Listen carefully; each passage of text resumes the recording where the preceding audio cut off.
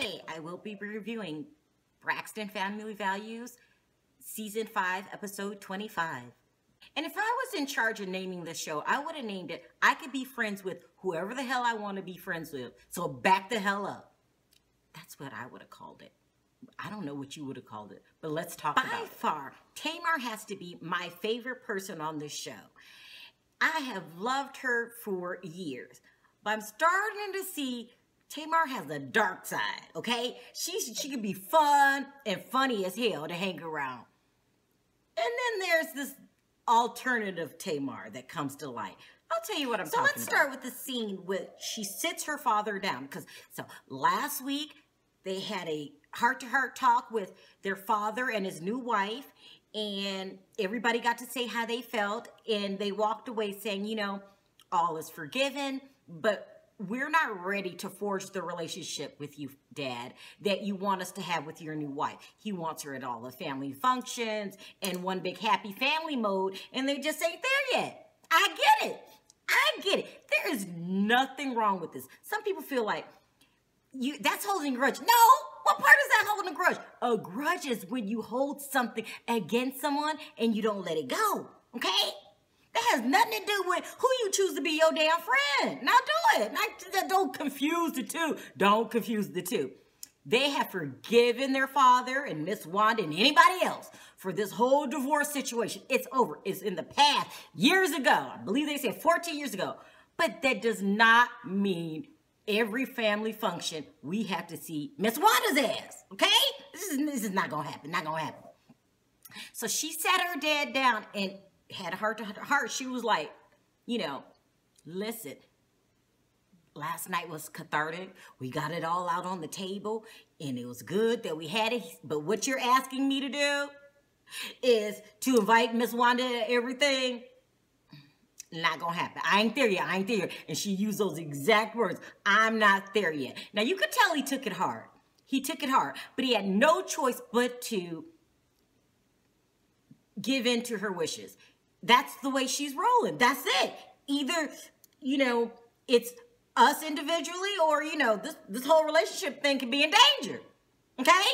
And she has every right to it. Every damn right to it. But what her dark side is starting to trip me out is the same scenario that she's telling her father, she doesn't apply it to herself. So last week, the sisters made it extremely clear to each and every one of them. They were all on the same page.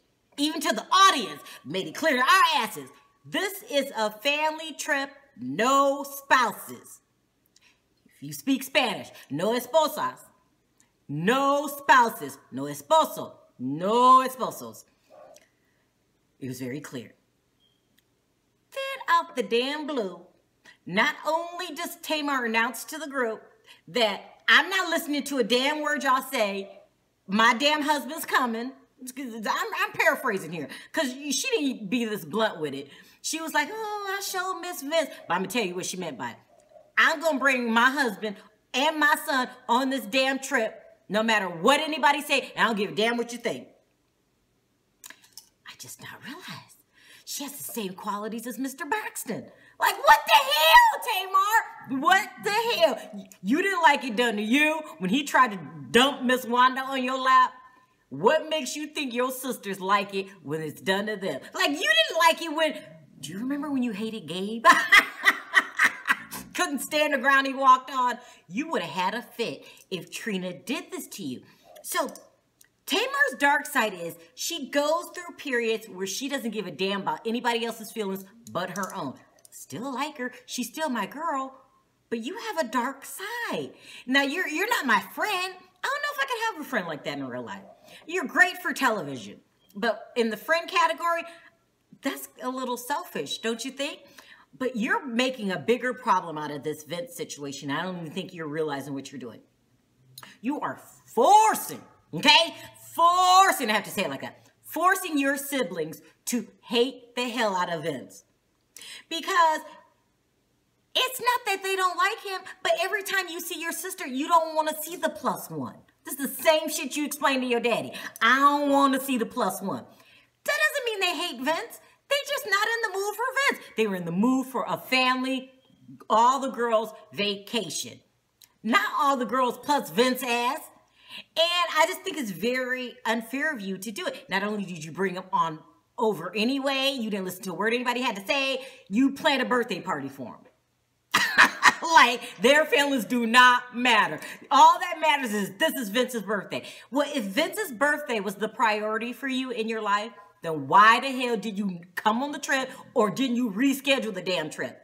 Like, I can't come this week because this is Vince's birthday. What you did was dead ass wrong. It was dead ass wrong, and it breaks down the foundation of any trust you may have or friendship with your sisters.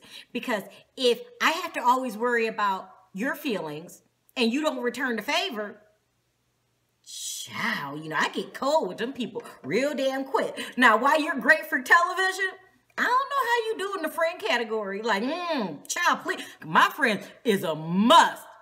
You got to take my damn feelings in consideration. Or, you know, I just spray you with a shot of bitch be gone. And last but not least, we have my favorite, Miss Evelyn. I love Miss Evelyn. So she went to dinner, brunch, I don't know, some restaurant. You know, they go to a restaurant at least 4 or 5 times an episode. They was at another one. And she was with Trina and Tawanda this time. And she was just, they were talking about the trip and letting them know that, you know what, I don't think what Mr. Braxton did was cool by bringing Miss Wanda just showing up out of no damn where. And, you know, I hear he wants you girls to start embracing her. You can do whatever the hell you want. Now, you know, she doesn't talk like this, but, you know, I got to tell it in layman's terms. Y'all can do what the hell y'all want, but I'm done with their asses. I do not want to be involved. My life is too good. And I don't feel like dealing with them assholes. Now, she didn't use that exact word, but this was the premise of the conversation. I get it. So in the interview, Trina says, I think there's still some hurt there. This pisses me off. Why does it have to be hurt there? People get forgiveness mixed up with hanging the hell out. Forgiveness had nothing to do with hanging the hell out. Listen. Papa Braxton just showed, you know, he has a good side, but then he has a lot of asshole tendencies.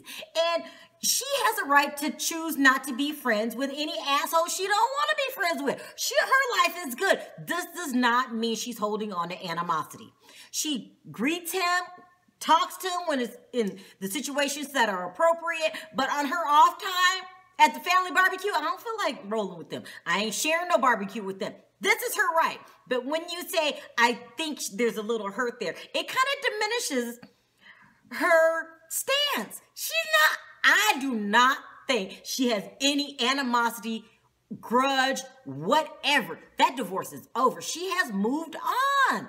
But why must she be forced to befriend Miss Wanda?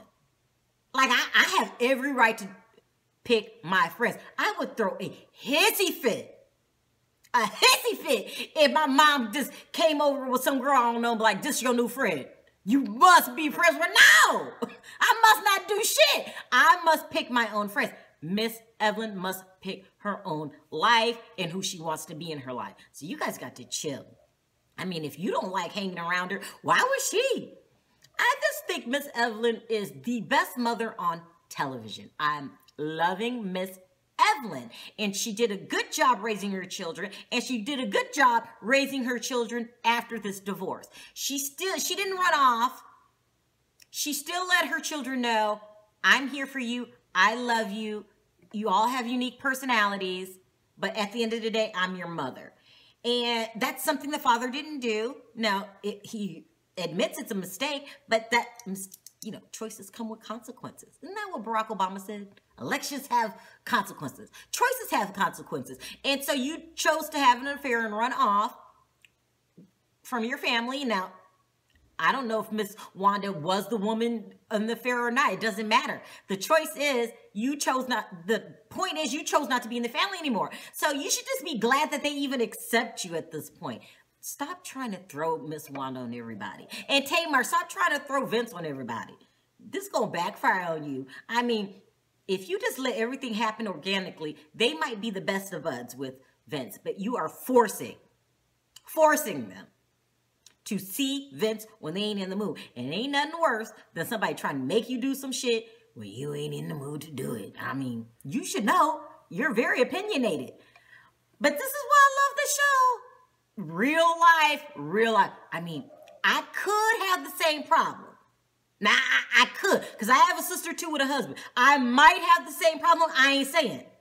I'm not saying if I have the same problem. Like, my sister could be throwing her husband on me. I'm not saying. Because, you know, this is not the polite thing to do. But what I'm saying is they're not the only people on the planet with these problems. That's why I love this show. So I'll be back for next episode. Thanks for watching. Until next time, talk to you then. Bye.